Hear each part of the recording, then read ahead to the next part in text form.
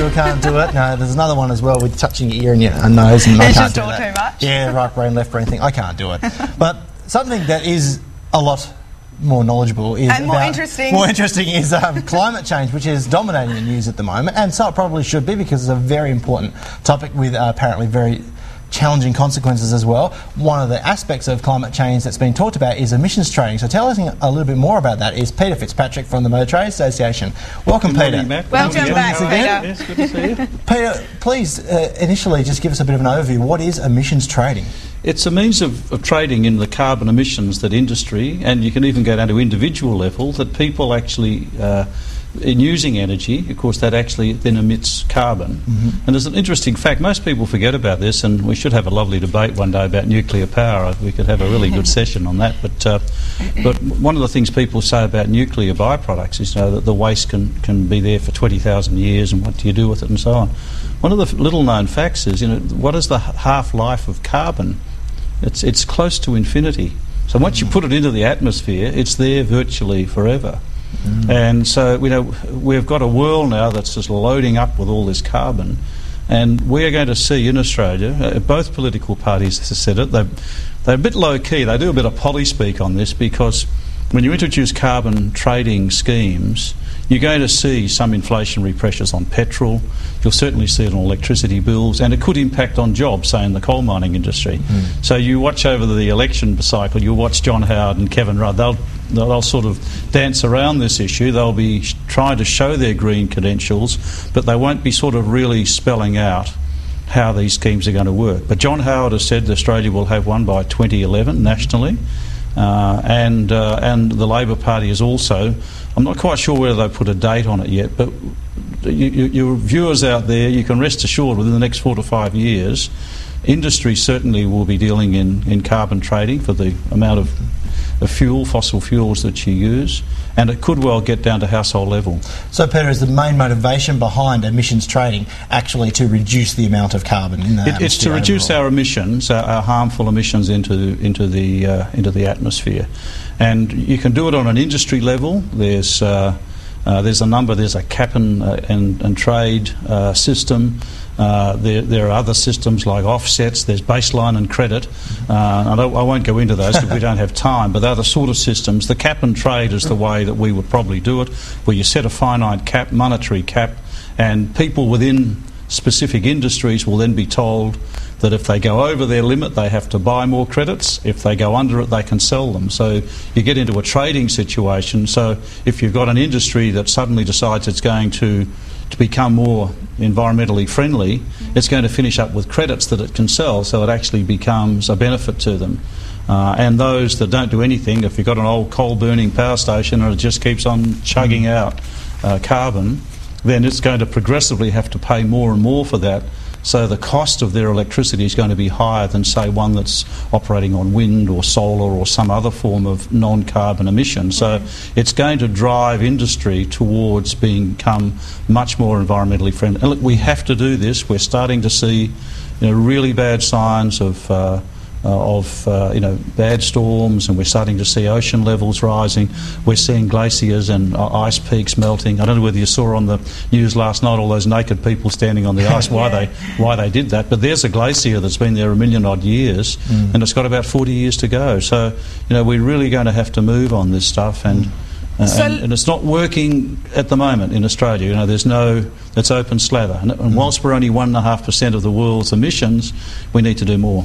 So if everybody does get behind this and emissions trading does begin to boom, can you see much of an improvement happening immediately, or it's more of a long-term thing that we won't see any improvements for at least 20, 30 years? Well, Kyoto is typically, it's an international agreement. And that has seen some nations, some of the developed nations, cut their emissions, Europe in particular. Others, like China, have not really done much about this at all. Australia and the US are not signatories to Kyoto Protocol, and I won't go into the reasons for that. It'll take a program in itself. But on a national level, yes, what we would do is we would progressively cut the levels back. So when you have your cap and trade, you just keep on cutting the cap back. So each year or each 5 years, you would find that you'd be progressively reducing it.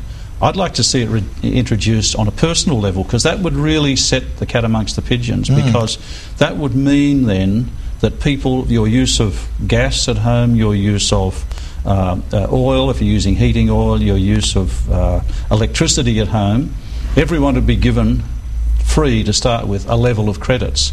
And as you pay your electricity bill, as you pay your gas bill, as you put petrol in your car and all the rest of it, you start to progressively use up those credits. Now, if you want to drive around in a great big four-wheel drive that uses lots of petrol and you want to have your lights on all night, you're going to pay a lot more for it. People who don't, say pensioners or other people on fixed incomes who are very frugal and introduce saving mechanisms in their house, change the light bulbs, do all those sorts of things, they'll be able to sell them to those people who are... So what will eventually happen is progressively the level will come down, because people will start to look for more fuel-efficient ways of doing things. It'll hit people in the hip pocket, and it will be a benefit for those who are frugal. So you're rewarding the good behaviour, which I think is a good thing. Absolutely. So, Peter, with emissions trading, and we've talked a lot about emissions trading being about the industry, and I love the concept of it being on a personal level. I'm not sure how the pollies would get that one through, but assuming it just happens on an industrial level, how will it affect us as individuals, say motorists, for example, the emissions trading coming into play? Well, I think there'll be more emphasis by oil companies, for example, of that you'll be seeing them starting to use biodiesel more. I'm not sure whether on this program last week I talked about McDonald's in the UK running all of their. Maybe I didn't. It was somewhere else. I haven't spoken to you about that yet. Where McDonald's in the UK are running 150 of their 1,500 of their trucks on their used vegetable oil out of their vats. Wow. As biodiesel. So there's one way an industry is suddenly going to get a whole lot of carbon credit. So I think what you'll see is greater use of biodiesel, maybe a move towards ethanol. A gas would probably be at greater credits for that than probably petrol. Diesel will probably have different credits, so you're likely to see greater emphasis on diesel fuel.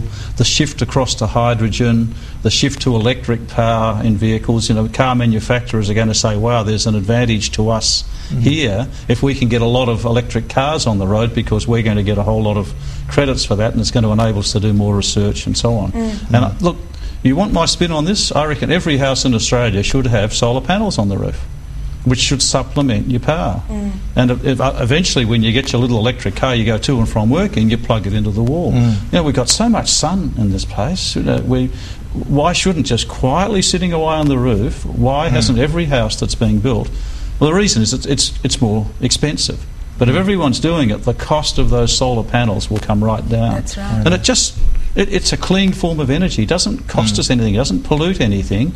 And yet you may be able to meet half of the power bills in a house by having solar panels working, particularly in the summer when you've got this masses of sun that we've got. And can that be stored? For example, over summer it absorbs so much, and then during winter it can be stored. And the other thing you can do is you can sell it back to the electricity, into the grid. So you can actually, if you're away and nothing's happening in your house, you're actually getting, instead of getting a bill from Western Power, whatever, like Synergy and all these other people these days, you actually get a cheque. Well, that sounds really good. We're really just touching the sides. So much more to talk about. Peter, obviously you're back next Monday, I hope. Yes, we are. We should have a nuclear debate maybe next Monday. If we've got the time. In 6 minutes we'll have a mini-nuclear debate, mate. So mini-nuclear war, yes. Fantastic. Well, thanks for raising our awareness again of this really important issue. And if we all had a crack at something, some of these apparently expensive solutions would actually be a lot cheaper. So thanks, Peter, for raising our awareness once again. Okay, Matt. Eddie, good to see you as well. See you next Monday. See you next Monday.